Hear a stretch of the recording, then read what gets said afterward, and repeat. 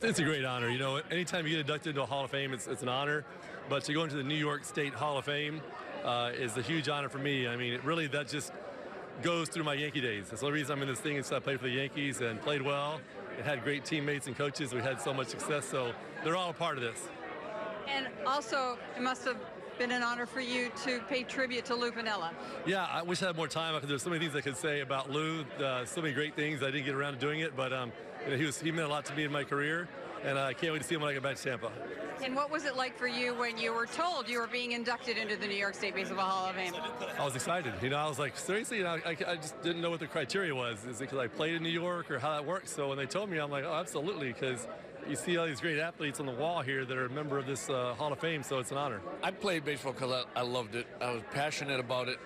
And then I didn't realize until I got drafted how great the Yankee system was. And I mean, what I mean by that is they had professionals everywhere, treated us like professionals, and wanted to win. And that's what I wanted to do. So I thought this was a great fit.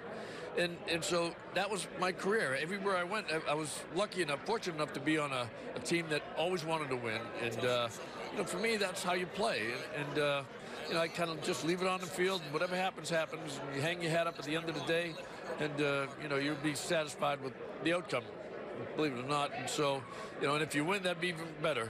But for me, this is a great thing. It's you know, and the guys that I'm inducted with are, I mean, they're super players, athletes, and legends. I mean, especially a guy like Lou Piniella, who's, you know, he's done more for me than anybody in baseball. He was great to me, and I'm very fond of him, and so is my family. And is it really true that once you wear the Yankee uniform, do you feel like a Yankee forever? Well, I won the World Series in 1991, but everyone calls me the Yankee guy. So whether it's Boston here or in Minnesota, it's still, oh yeah, he's the Yankee guy. So, and actually, I'm kind of proud of that.